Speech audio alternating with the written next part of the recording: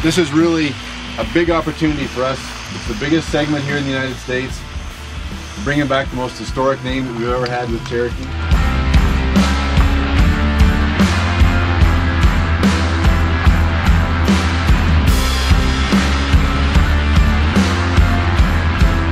It's going to be a long day. Our goal is to get these vehicles through looking like they look right now. You guys that have spent some time out here in the last couple days know it's quite an aggressive goal.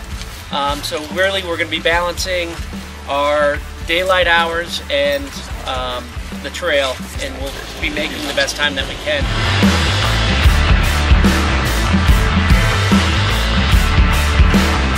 Oh, this is awesome. To come to the Rubicon and see this and to be here has been amazing. The car does phenomenal. It's amazing off-road, and it has all the capability I ever thought that it would. It's incredible. It's awesome.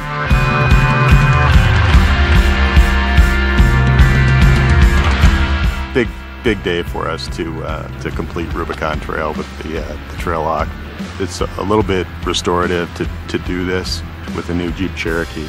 The Trailhawk itself is inspired by, it's the ultimate off-road expression of the new Jeep Cherokee.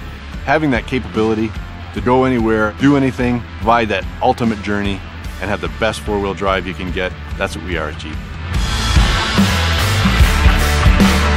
So stay tuned. We'll show you even more